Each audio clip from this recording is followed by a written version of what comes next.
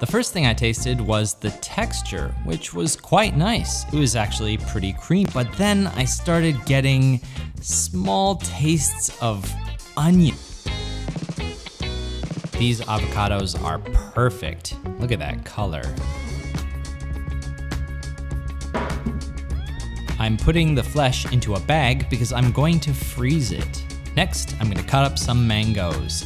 Now, we bought these when it was perfect mango season in Taiwan, and these mangoes were some of the most beautiful that I've ever seen. They were so delicious fresh. If you don't know how to cut up a mango, here's how I like to do it. First, I cut the sides off of the seed. Then I remove the thin strip of skin from around the seed, and then I'm going to cut all of the excess flesh off from the seed. Then I like to score the flesh in the remaining two pieces, and you can use a spoon to scoop it out, or here I'm just using my hand here, and this one is one of the special milk pineapples. The flesh is actually almost white flesh, so cut just a narrow little strip and keep turning the pineapple until you've taken off the main skin. You might be left with some of these little hard, sharp bits from the skin. You can just go around and remove those with a knife. Next, I like to cut it into quarters, so I'm cutting it from top to bottom into 4 long pieces.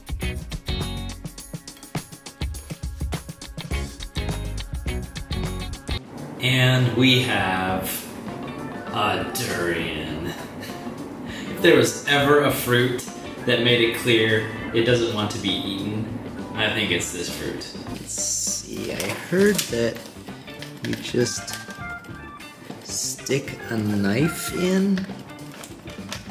Ooh, okay, the knife goes in. And twist.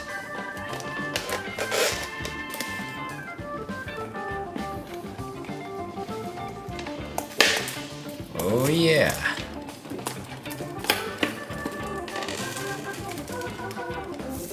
So it has these kinds of like sections, which are very interesting. And then in this section, you can see it has a seed. Yeah, quite a large seed.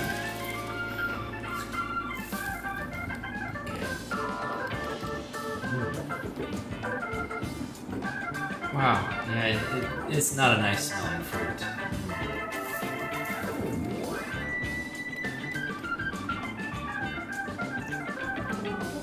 Doesn't really taste anything like what it smells like. Just tastes a little bit funny, but mostly tastes like, reminds me kind of like grape, actually. Grape flavor. Kind of like grape texture too, like mixture between grape and banana or something. It does have a little bit of that smell though, I have to say, even after I've eaten it. I can smell a little bit of it. This is 600 NT worth of fruit. It's pretty expensive. Okay, so now all of my bags of fruit are completely frozen, so I took them out and I'm gonna start making ice cream. Each of the fruits, here's the pineapple, and the pineapple turned out gorgeous. The texture was really nice. Next is some mango. Again, beautiful result. Here's the avocado.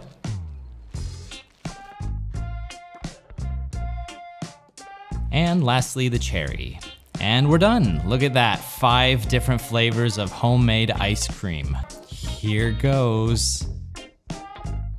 The first thing I tasted was the texture, which was quite nice. It was actually pretty creamy.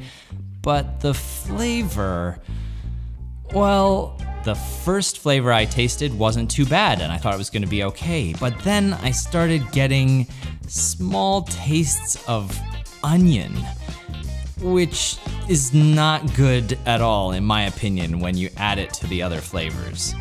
But I was glad to try it, and maybe we can say, of course it tastes good. It's the taste of new Taiwan dollars, since it's a little bit expensive. Okay, next I decided to try the avocado ice cream. Now, I was excited to try this because I knew it would be very creamy. And since avocado doesn't have a lot of natural sugar in it, I added a little bit of honey to mine. As expected, very creamy. The honey didn't add a lot of flavor. In fact, this one I felt didn't have much flavor at all. I thought this might be better if I added another fruit to it. Banana is, I think, a very natural choice.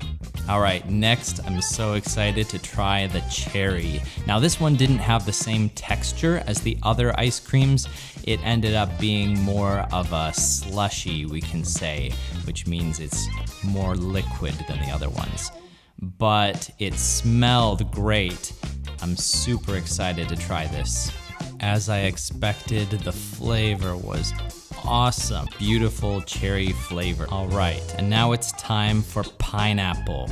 And I think this was the most surprising one to me because I didn't think the texture would be creamy at all. Pineapples seem kind of fibery to me, and I was really surprised. It was one of the most creamy of all of the ice creams. You can see it on my spoon there. The texture is just like a delicious sorbet. And this one was a new favorite for me. Wow, it was so good. Very refreshing and a great balance of sweet and just a little bit sour. I had to take another spoon because it was so good. In fact, I went ahead and finished the bowl later. All right, and I saved the one that I was most confident in for last, the mango. In full, the color is so inviting. It just makes you want to eat it. As you can see, it has a great texture too, just like the pineapple, smooth and firm. It's so good, I'm telling you, you have to try it.